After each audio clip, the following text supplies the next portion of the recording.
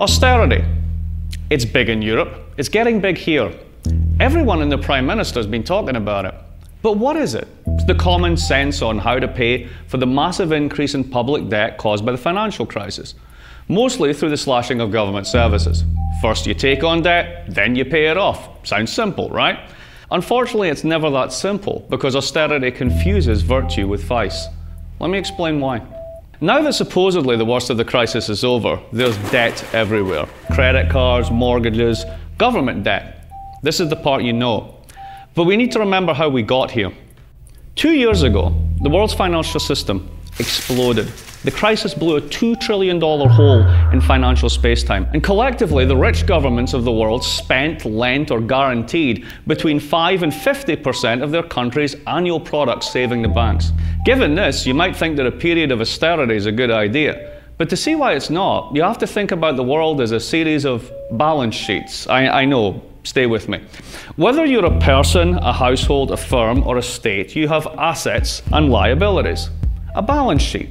Before the crisis in 2008, everyone took on a lot of debt. Back then, it made sense for many of us to take on debt. For example, the bottom 40% of the US income distribution hasn't had a real wage increase since 1979. Really, that's true. Corporates, especially banks, did the same. But they did it to make money rather than to pay the bills. It's called leverage, which is pretty much debt seen from a different perspective. Levering up is a little like going double or nothing in blackjack. If you've taken on debt from a mortgage, you hope your house will increase in value. If you think there's a high chance the value will increase, you might go double or nothing and take on a bigger mortgage. But like blackjack, there's always the risk of losing. So the banks created mountains of debt. They levered up 20, 30 times. It was like they'd pushed in all the blackjack chips, but each chip was just an IOU. So when it all went wrong, governments felt they had to step in and bail them out because they'd become too big to fail. This is where the balance sheet problem comes in and why the common sense of austerity is not so simple. If you're levered up in debt and your assets lose value, your house or your housing derivatives portfolio if you're a bank, your balance sheet as a whole is now underwater.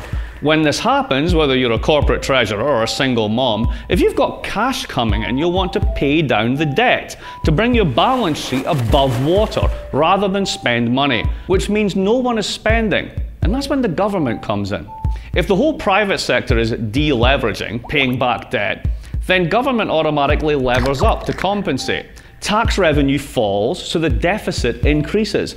Unemployment benefits kick in, and public consumption takes the place of private consumption. Now make no mistake, the problem is debt. There is too much of it across the board, and we need to clean those public and those private balance sheets.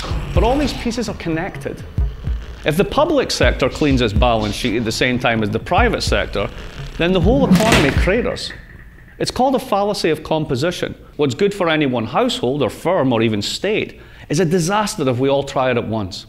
So why then have most governments of the world decided to do exactly this, and all at the same time?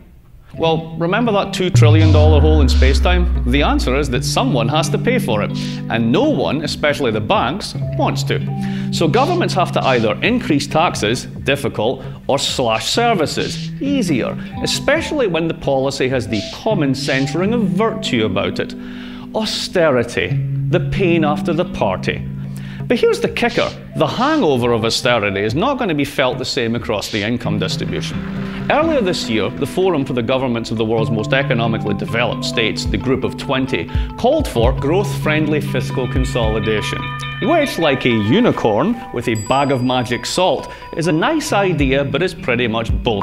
Precisely because this consolidation doesn't hit everyone in the same way. Remember those folks in the bottom 40% of the income distribution that didn't really benefit from the financial boom? All they got was debt and the illusion of prosperity. They're the ones that actually use government services, those services that are about to be so virtuously consolidated. Those at the top end of the income distribution, those who made the mess in the first place, don't. So where does this common sense virtue of austerity leave us? It leaves us in a cycle, where those at the bottom end of the income distribution pay for those at the top, with the same stagnant and skewed incomes that now buy less in a more unequal and unstable economy. There's a term for this, class politics, and it usually ends badly. This common sense of austerity, of reducing public debt all at once through slashing services, involves a question of equity. Who pays and who doesn't? Those who made this mess won't, while those who already paid for it through the bailouts will pay again through austerity. This is why austerity is not common sense. It's a nonsense, and a dangerous one at that.